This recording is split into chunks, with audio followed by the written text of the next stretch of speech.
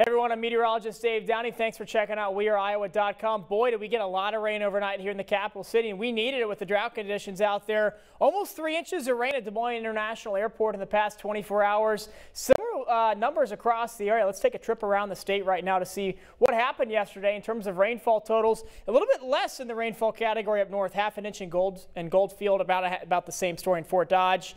About the same story as well as in Algona. Central Iowa saw most of the rain. Radar estimated 3 inches in Des Moines, not too far off the actual estimate or the actual reading at Des Moines International Airport. 2 inches in Winterset, same value, right about that in Indianola. Also 2 inches near Sheraton, an inch and a half in Corydon, and also an inch and a half in Centerville. So we needed the rain and we got it.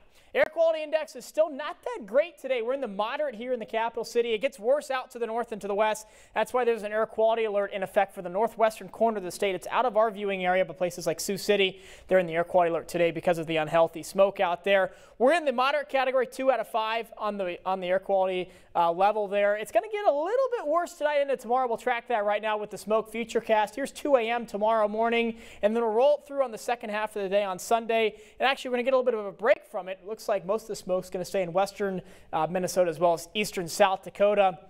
And I think it looks like it's going to feed down a little bit our way there on that Monday afternoon, but it shouldn't be as bad as what we saw yesterday and the day before. Futurecast will stop it here. Here's the last round of showers associated with the cold front that came through overnight. You see this by Futurecast, a very isolated coverage, quick sprinkle at best with this. That'll move off towards the south. And look at Sunday. It almost looks like the model isn't working because that's how nice Sunday is going to be. A couple clouds out there tomorrow, but overall Sunday is going to be an absolutely gorgeous day.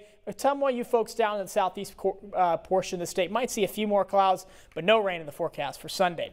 July rainfall, we got almost 6 inches during the entire month of July. Almost half of that came in the past 3 days. You saw last week we had about 2 weeks of a dry stretch. That created the drought conditions, and luckily that changed a little bit last night. Lower 60s tonight. We're going to see upper 50s in the 10-day forecast here in a minute. Nice night to start opening the windows. You're going to get several nights like that in the next few days. Dew point drop with that cold front coming in. Lots of sun tomorrow. A beautiful, gorgeous, awesome day, no matter how you really want to say it. Tomorrow is going to be an awesome day. Temperatures in the lower 80s. Now, looking forward to when the state fair starts, here's the temperature outlook for the 8 to 14-day time frame. Look at this, almost like a matter of chance. It looks like we'll be in the above average category for temperatures around the start of the state fair. Of course, that starts in under 2 weeks. Your Holt Plumbing Heating 10-day forecast, a slow rise in temperatures the next 7 to 10 days. But then look at those readings Monday and Tuesday morning in the upper 50s. Seasonable, though. Tuesday, Wednesday, 30 highs in the mid-80s. Close to 90 by the weekend. That's when the next rain chance arrives Sunday and a Monday. Looks like we're going to stay dry for the majority of the work week ahead.